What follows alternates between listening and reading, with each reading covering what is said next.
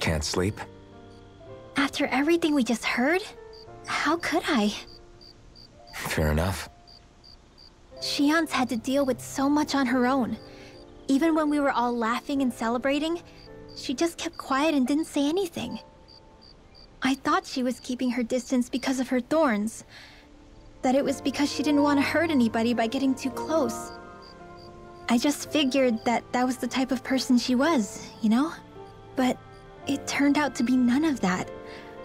All this time, she felt like she had to die and sacrifice herself for the greater good. But even then, she didn't think she could say anything to us about it. I know. She was so alone this entire time. How could I call her a friend and yet be so completely blind to everything she was going through? I'm sure it made her happy, knowing you were there for her. You really think so? Yeah, I do.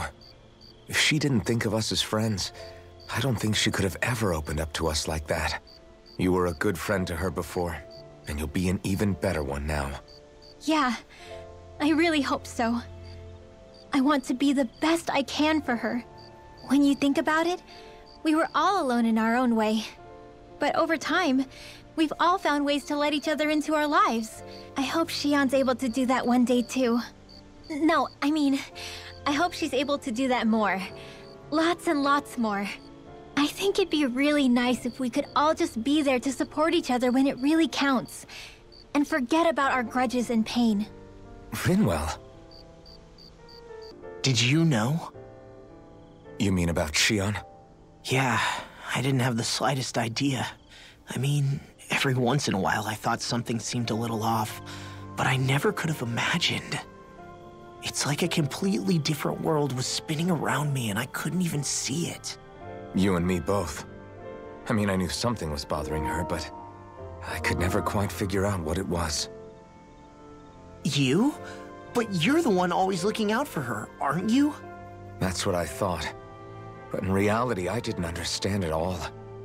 What I thought was helping and being there for her was actually just driving her into a corner. At least you figured it out in time, though, right? I don't think we're out of the woods yet. But yeah, you're right. We brought her back from the edge, and we're going to stop those thorns from taking her, no matter what. Yeah, with all of us together, there's nothing we can't handle. Xian, the world, we can save everyone. And I mean it when I say we, Alphen. I know. No lone wolfing it. Hey, you're the expert on what my dad would say. Do you think he'd pat me on the back or tell me off? Zephyr, I don't think that he'd have that much to say, to be honest. You're your own man now, Law. And you've already made up your own mind about what you want. I guess he couldn't say anything even if he wanted to. Law. Sorry. I guess those of us amongst the living have enough problems to deal with, don't we? We'll need all our strength to save Xian. I'll probably end up worrying again at some point, but I guess I'll think it over more then. That okay? Yeah, I think it is.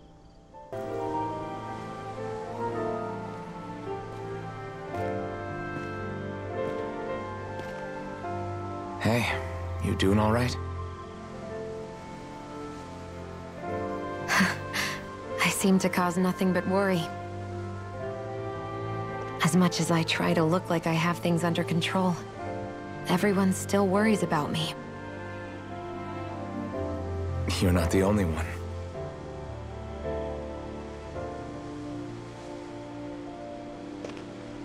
Hey, do you remember the first time you said I was your friend? No? When was that? Sorry, I can't remember. That's okay. It came so naturally to you, I'm not surprised you forgot. I was different back then. The Danans were not even people to me, and I knew I would always be alone. But in that room with Deadheim, when you called me your friend, it just shattered the wall that I'd built up around me. Because until that moment, I'd only seen you as a means to an end. I thought of you as a way to use the blazing sword, and to obtain the Renis Alma. But after that day, one time became two. And before I knew it, you'd made a habit of calling me and Dohalim your friends. It didn't matter that we were Renans. You cared about us as you would any other people. Then, everyone else started to call me their friend too. To think of me as their friend. Before then, I never even dreamed I could have that.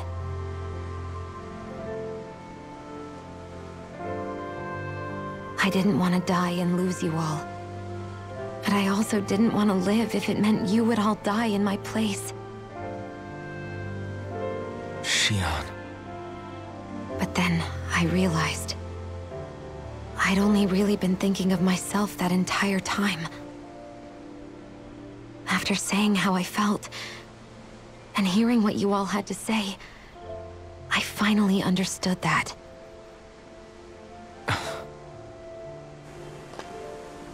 Don't worry, it's okay. I'm not planning on dying anymore. I've met too many people along the way who I truly care about to give in now. So I'll fight. For Dana and for myself. I'll fight against my fate to preserve our future. And I'll win, come hell or high water.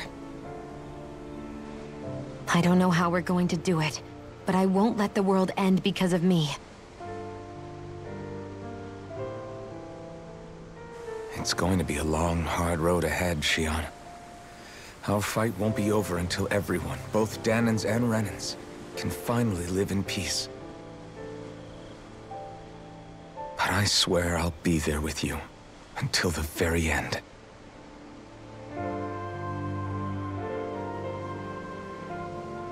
Thank you.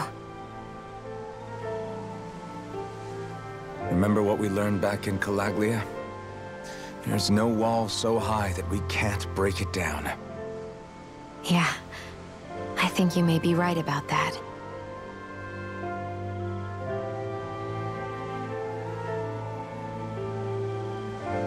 Hey, Law, about what you said before. When? You were telling me how there were things you wished you could have asked your dad. If you want, you can always come to me with your questions.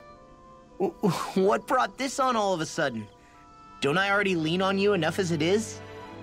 Still, there's plenty you would want to ask him if he was still alive, right? I mean, yeah, but I think you'll have a hard time answering any of them, if I'm being honest. How come? I mean, the stuff I want to ask him about is, like, how he met my mom and how he won her over. Stuff like that. Anyway, not really something you can help with, right? You're right. Sorry, Law. I can't even begin to imagine how to help with that. You're telling me. I just wish there was someone experienced I could ask about this kind of stuff. Yeah, he was definitely that.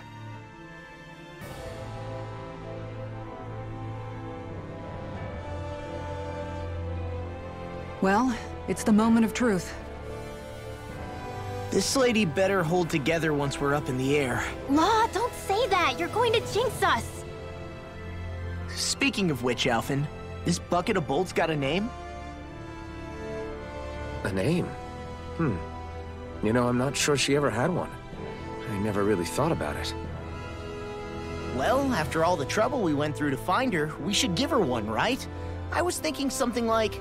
Fall Knights. Huh? It means owl in the ancient tongue. Literally, the one drawn to the skies.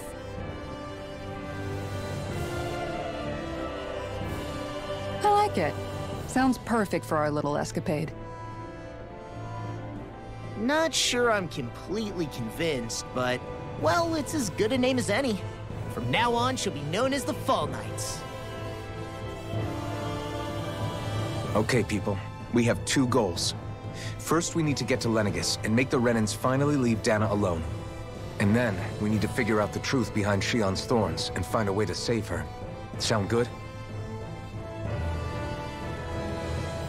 All right, then let's go.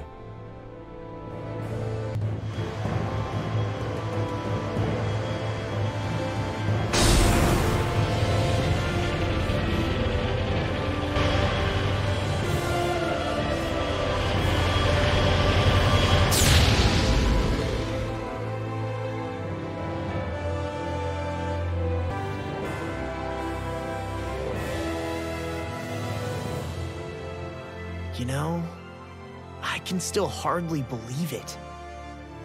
Believe what? I mean, just look at it. The whole of existence, crammed inside a tiny frame. Now that you mention it, I guess you're right. It does look more like a painting than a living, breathing world. From up here, all the struggles we've been through feel so insignificant. Nothing like realizing how small you are to put everything into perspective. Kinda makes the differences between the Renans and the Danans feel pretty small too, huh? How much longer until we reach Lenegis? There are better ways to use your time than napping. We should take a moment to familiarize ourselves with the facilities on board before arrival. Good idea. The starship may end up serving as our base of operations once we're down there. Think you'll be all right with the controls? You mean the one set to automatic pilot? I dare say I'll manage. I'm basically just here to supervise. In that case, she's all yours. Is something wrong? No. I was merely thinking how it had been 7 years, that's all. You mean since you became a lord and left Lenegis? I guess even someone like you can get homesick, huh? I am as prone to sentimentality as any other. Tell me though, you too have a history with Lenegis. A traumatic one, no less. This trip will probably mean facing up to some difficult emotions. Doesn't that frighten you? Well, it is a place where I took the lives of countless people. I'd be lying if I said I hadn't thought about it. But I can't keep running forever. The past is what it is. There's no changing that. But the future's what we make it. I see. Dohalim? Forgive me. I was wrong to pry. We have more pressing matters to address. Come back and speak to me when you finish looking around the ship. We'll be going to Lenegis soon. This must feel like a homecoming of sorts to you, huh? What was life on Lenegis like back then? You know, before you came to Dana. Let's just say, I don't have many happy memories. I've had thorns my whole life, for as long as I can remember. They called it treatment, but in truth, they were just using me as a guinea pig for their research. You mean, they experimented on you? That's right. All I was to them was a riddle to solve. They poked and prodded me, trying to figure out what triggered my thorns or changed the form they took. Day in and day out, every single day, one test after another. I'm still surprised they didn't try to dissect me. The look they gave me whenever one of them touched my skin. How could I forget it? Reeling from the pain, like I was a monster or something. Some existence, huh? A blight on any I touched, helplessly complicit in their pain. I thought things couldn't get any worse, but then they did. I started to have nightmares, visions of the coming apocalypse. Is it any wonder I lacked a cheery disposition? Unable to so much as touch another soul. Loneliness was my best friend. Sure, I survived, but with the knowledge that one day I'd be swallowed up by oblivion. And that's when it hit me. If I was going to die, then it should mean something. If I have to sacrifice myself to save the world, so be it. I'm sorry. I didn't mean to make you relive that. No, it's fine.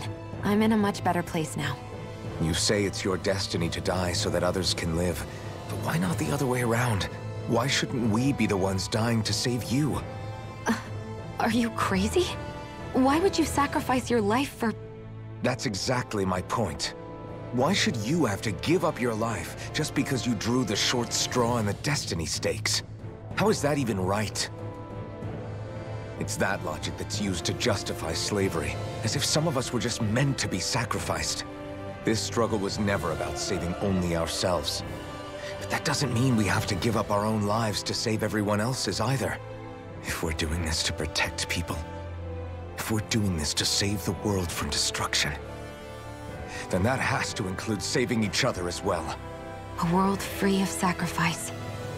That's what you've been fighting for all along, isn't it? Not just me. We're in this together, remember? This fight is yours too, Xion. If we're going to win, everyone has to win.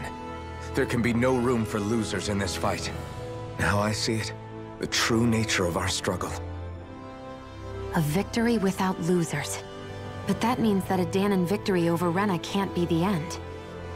Do you think we can pull it off? You bet we can pull it off. We have to. It's the only hope we have of things ever changing. Yeah, you're right. No one's ever changed the future without aiming for the stars. We can do this. Together. Hey, Alvin, listen to this! So Law and I were just talking and... Hey, shut up! What's got Law all flustered? Only that he's afraid of flying, the big baby. And after all that fuss he made about naming the ship, too. Hey, I never said I was scared. I just think it's, you know, a little unsettling how we're going to be cruising through space in a glorified tin can. That's all. It's a starship, dummy. That's what it's supposed to do. I don't think there's anything strange about it. Well, maybe you're the one with the problem then. Guys. I'm no expert, but I think we can trust Renan technology. It got me to Dana in one piece, remember? Oh, that's a good point. If you think so, Alvin, it must be okay. Don't you agree, Law? Hard to argue with that, seeing how you hitched a ride in one of these things before, Alvin. It's just wrong, okay? You okay? Feeling airsick? Actually, now that you mention it, not at all. These starships are a remarkably smooth ride, all things considered. Nothing like being at sea, thank goodness. Glad to hear it. That device there caught your eye, huh? I was just wondering what it is. It looks big enough to fit a person inside of it. It's a healing pod. It fixes injuries and illnesses. Oh, you don't say.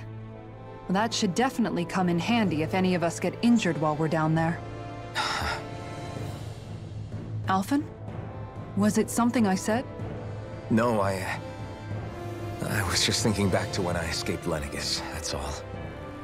What with the ceremony and losing control, I was a total mess. Naori laid me inside here. So, you're saying you got in this thing straight after escaping? But that mean you were inside for 300 years? Yes, it sounds crazy, I know. But don't even ask me why I stayed asleep all that time. That's definitely quite some lie-in, all right. But still, whether you meant to or not, I sure am glad that it's this century that you finally woke up in. What do you mean? With the amount of fighting we've done, we would have never made it this far without you. And not only that, but... Alphen, can you recall back to what it is that I said to you? Back when we left Menancia? About the dream of coexistence and needing to learn what it entailed? Of course. That's why you came with us, right? To learn what you couldn't at home. Even in that time, I was well aware that what I was living was a lie. But at the same time, I also felt really compelled to fulfill my brother's wishes. I'll always remember him fondly. But the coexistence we're fighting for isn't for him. It's for people now, and those still to come. The world's bigger than just Menancia. My dream is for all Dahnans, wherever they might be, to be free. If I've learned anything on this journey, it's that. And the one who brought me along was you, Alphen. I'll forever be grateful to you. Well, we're not out of this forest just yet. You should probably save your thanks. At least, until we've dealt with the Red Woman. I know. But whatever we find when we get down there, I'm through looking the other way. Kisara. Probably getting a little ahead of myself, huh? Let's take things one step at a time. Is everyone about ready? We'll soon be making preparations to land. Before we do that, just what exactly should we expect when we get down there? Kisara has a point. Now that I think of it, I don't know the first thing about Lennigus. I'd like to hear more too. It's been centuries since I was last there, and they didn't exactly give me the grand tour. Very well. First and foremost, Lennigus was the base of operations in charge of the crown contest on Dana. Of course, it also happens to be a city in its own right, complete with its own independent society. Its social structure is based on a strict hierarchy. Put simply, the strength of an individual's astral arts carries great weight. Enough to determine someone's social rank, you mean? But astral arts are innate, right? So people's positions are fixed at birth. They can be honed with the right training, and there are admittedly other factors at play. But yes, that's basically the gist. As a result, family lines that churn out lords and their contenders wield disproportionate influence, and those lineages are treated as nobility. Those capable of only weak astral arts are effectively an underclass, denied the right to descend to Dana even if they wanted to. Still, even the lowest rung on the Renin ladder is considered superior to being a Danon. Keep that in mind down there. Thanks for the warning. As a lord, Dohalim must have been pretty high up in the pecking order, right? What about you, Shion? Come on, you've seen her skill with astral arts. You really need to ask? Fair point. On arts alone, you're right. I'd have been sitting pretty. But you're forgetting my thorns. They weren't exactly an invitation to high society. Sorry. No, it's fine. It's refreshing to be around someone who says what they're thinking. Life's less complicated that way. Jeez, give backhanded compliments much? Wait a second. Are you? He is! Lost blushing! I am not! Of course, separating people into castes based on something arbitrary like arts is discrimination at its worst. As if such simplistic criteria could ever be a measure of someone's worth. So this red woman, are we expecting to find her on Lenegis? I would wager so. Lenegis is too deeply involved in all this to discard the possibility. Chances are she's also connected to the Renis Alma being stolen from us in Pelegion. If the Renis Alma is being used to exploit Dana, we need to take it back at all costs. That red woman's got a lot to answer for. Just as well I've got a ton of questions. We're about to land. The descent could be a little bumpy, so brace yourselves. If there are clues about your thorns out there, Shion, we'll find them.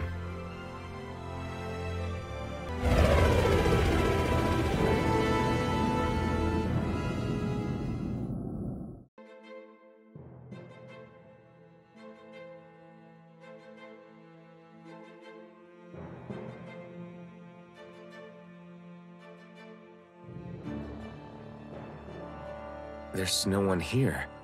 I wasn't expecting a welcome mat, but still. Lenegis's infrastructure is largely automated. Besides, people won't be expecting incoming traffic while the crown contest is still underway. Do you think anyone realizes that we're here?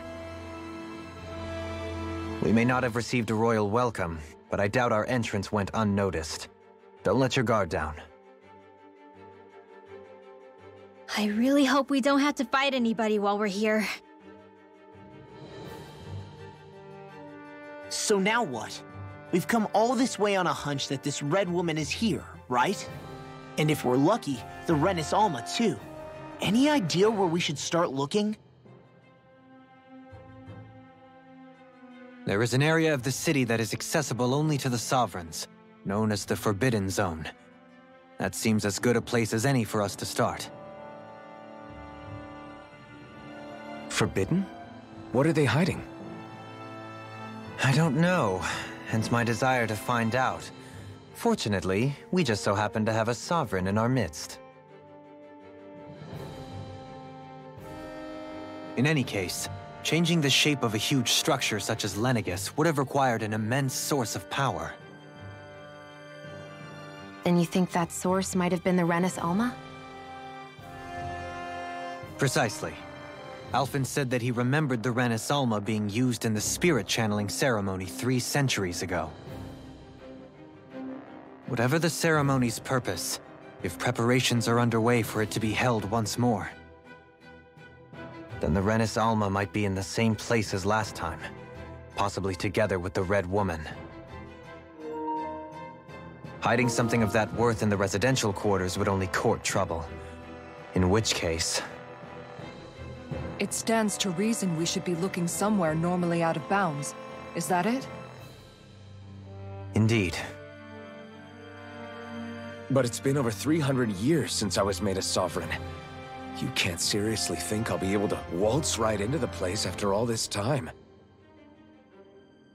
There's only one way to find out. If there's even a chance you can get us in, I say we give it a shot. Shion's right. Who knows? We might even find a clue to her thorns while we're at it. All right. It's not like we're swimming in leads, so let's try to track down the Forbidden Zone. Thinking about what could be lurking out here is giving me the heebie-jeebies. For such a loudmouth, you sure can be a worrywart at times. Oh, I'm sorry. How stupid of me for wanting us to stay safe. Would you two children stop squabbling? Or do you want everyone to know we're here? So how many Renans actually live in this place? I couldn't tell you exactly, though not as many as you might expect. Machines and Zeugles take care of most of the city's basic functions. There's Zeugles out here too, huh? Sounds like we can't afford to let our guard down after all.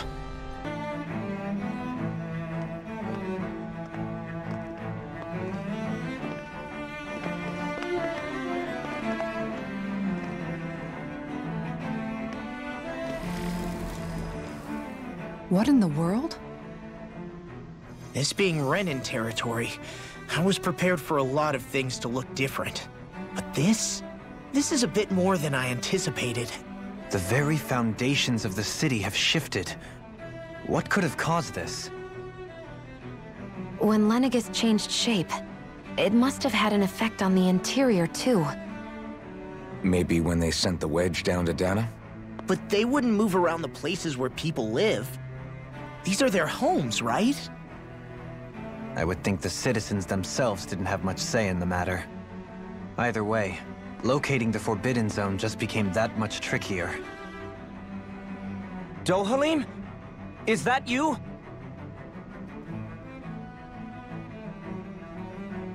Avakir, I'm glad to see you're well. So it is you! But why are you here?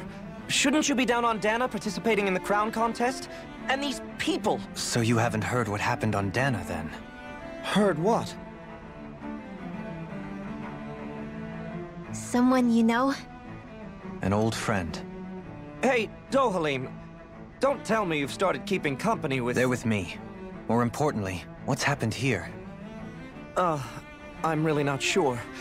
The city's foundations began to shift without warning, and now everything looks like this.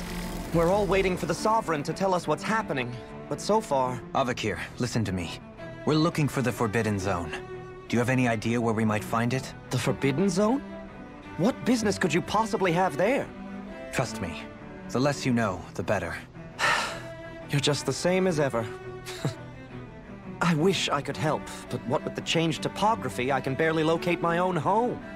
Let alone the Forbidden Zone. Very well. It looks like we'll have to find the way there ourselves.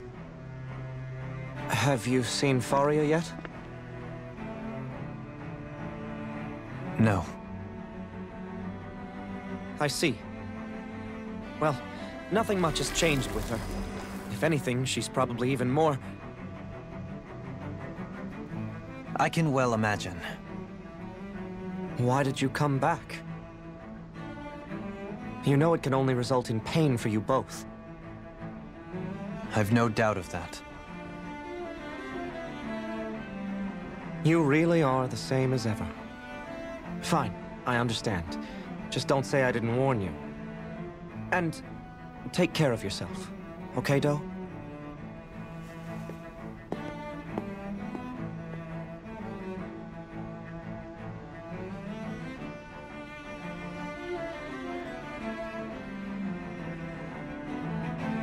So who's Faria?